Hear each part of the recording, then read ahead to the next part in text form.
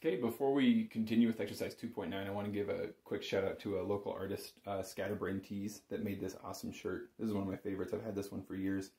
This piece is called the Atonal Apocalypse. Of course, it's the four riders of the apocalypse, but if you look closely, you got a banjo player, a drummer, an accordionist, and a bagpiper. And it just so happens that these are four of my absolute favorite instruments, so I had to have this one. So we're going to work on exercise 2.9 now. This is on page, I think it's page 8 in the book. Nope, page 9. Page 9. So exercise 2.9 is basically what we did with exercises with exercise 2.7 for the lower hand. This is for the top hand. So we're going to go E, start on E, F, G. So we've worked our way up to G. Then we reset to F, F, G, A. And then we just do this fun little G, F, G, F to finish off. So let's see, yeah, we'll do the same thing. We'll play 3 notes, reset, play 3 notes, reset. So here we go together. I'll turn this way so it's easier to see my hand.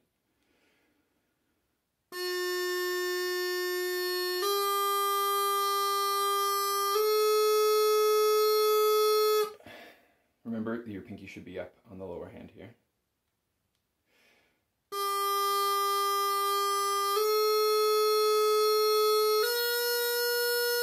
How was that transition from G to A? Did it feel good? If it didn't, go over it a few times. Now picking up on that G.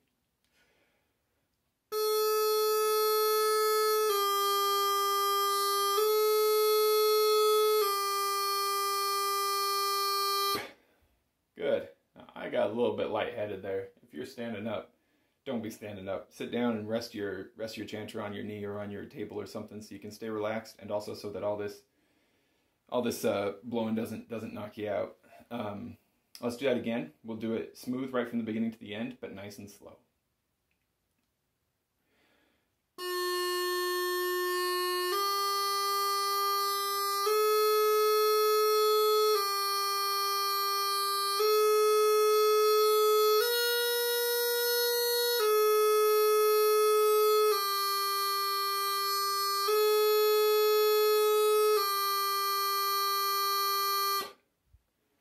Okay, we're going to do it 2 more times. Once a little bit faster than that, and then again a little faster still.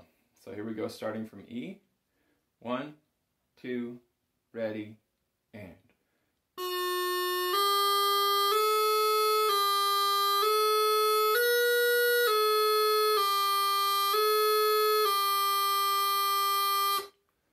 Okay, one last time, a little bit faster.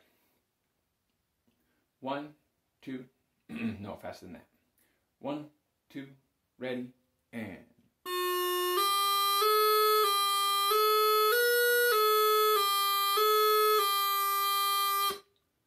Good.